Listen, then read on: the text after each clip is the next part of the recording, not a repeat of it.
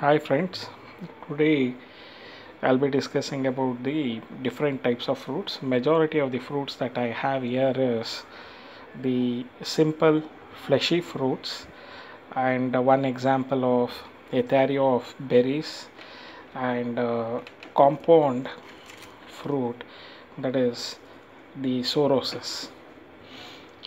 So we'll discuss one by one. First, I would like to discuss about this fruit, apple.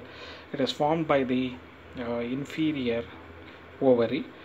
What we notice, this fleshy part is nothing but the thalamus or receptacle.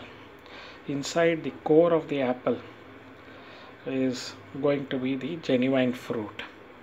This type of fruit is called as false fruit, or it is also called as pome. We have the next type of fruit, which is an example for berry. I peeled off this persistent calyx, which we could notice. Even this is developed from the inferior ovary. It is an example where epicarp, mesocarp and endocarp are fused, and they have a lot of seeds within them. So berry, I also have this banana, which is an example for berry. Here in this case, it is a fruit is formed by without fertilization. It's a naturally occurring parthenocarpic fruit. In nature, banana plants produce these fruits without undergoing fertilization, which is completely an exception from the definition of fruit. Fruit is a fertilized ovary or a product of fertilization of ovary.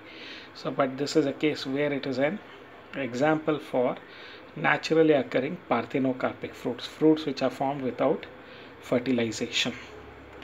So that's a berry. Then we have a drupe, mango. Mango and coconut are a good example for a drupe. The outer epicarp is leathery, middle mesocarp is fibrous, and inner endocarp is stony, which we call it as vate in Kannada. Inside that we find the seed. This is nothing but drupe. Drupe is characterized by the presence of an outer epicarp, inner fleshy and fibrous mesocarp, and an inner stony endocarp, which we call in Kannada as vate. What we eat in a mango, we throw it away in a coconut.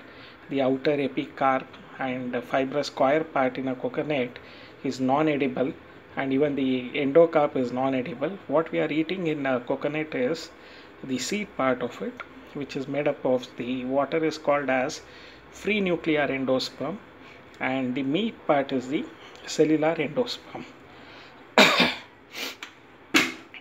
This fruit is nothing but cucumber, Cucumbers sativus. This is an European cucumber variety, not the Indian variety of it, but anyway, even Indian variety is called as Pepo. This fruit is characterized by the presence of an epicarp, mesocarp and endocarp, which you cannot separate them out, and also they have parietal placentation. So these are things that we have to remember regarding the Pepo.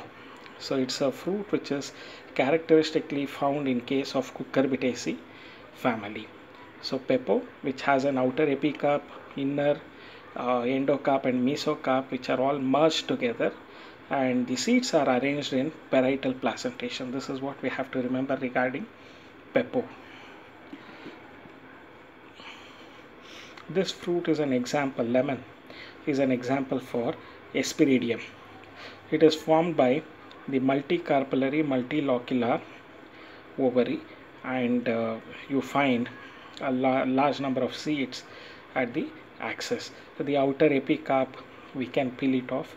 Inner mesocarp is also there, and the juicy endocarp is what is responsible for the juicy part of it, and they are quite rich in citric acid. So all the citrus fruits, they have this outer epicarp which is leathery, and a thin membranous mesocarp, and an inner endocarp which is juicy, and we are consuming the juicy endocarp from which we extract the juice or the pulp of it.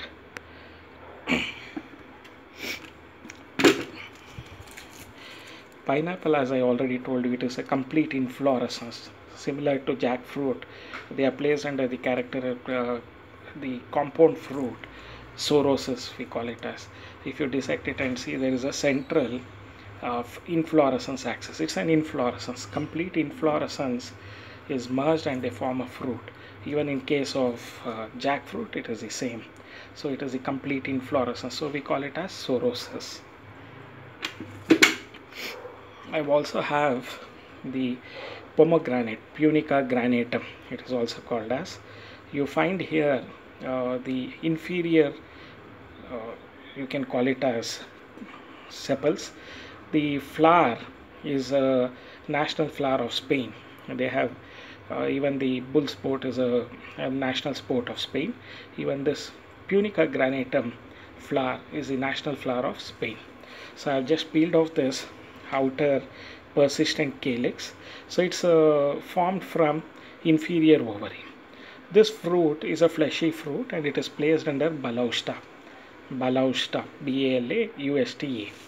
So what we are consuming are the seeds, and the testa is juicy seed coat which we are consuming. So these are all the different types of fruits. So in the next video I'll be showing you the dissected part of it. Before that, let me wind up with this custard apple, which is an ethario of berries. So Ananas squamosa, it is an example for ethario of berries. It is an aggregate fruit. It is formed by a single flower, but they have carpels which are all free. So this is an example for ethario of berries, custard apple. Thank you.